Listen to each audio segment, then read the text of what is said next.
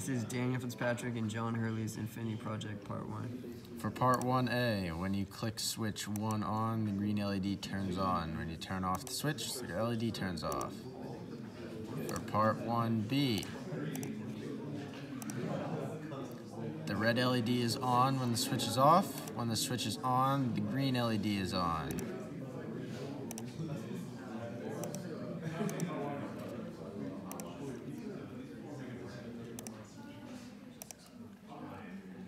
For Part 2, when both switch 1 and 2 are on, the yellow LED turns off, but any other combination where both aren't on, the LED is off. For Part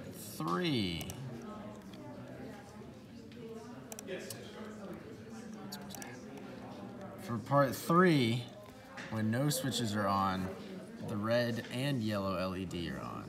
When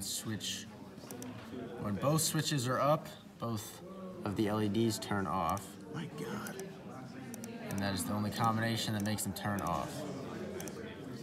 It's pretty intense. For Part 4, the red LED is on when all switches are down.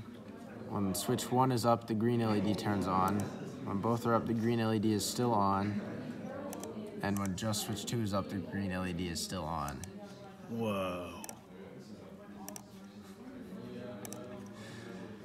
For Part 5, the yellow LED is on. When switch 1 is up, the red LED is on. When just switch 2 is up, the red LED is on. When both switches are up, the yellow LED is on.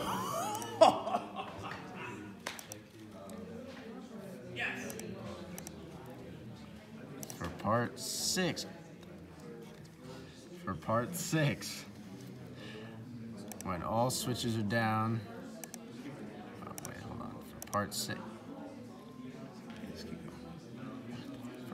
it's not doing it. No, it's good right now because the LED's on. Oh yeah. For Part 6, the yellow LED is on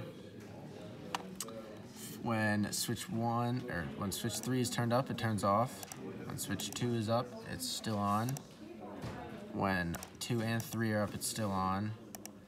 When 1 and 3 are up, it's still on. When 1 and 2 are up, it's still on. And then when all 3 switches are up, the LED turns off again. That's it.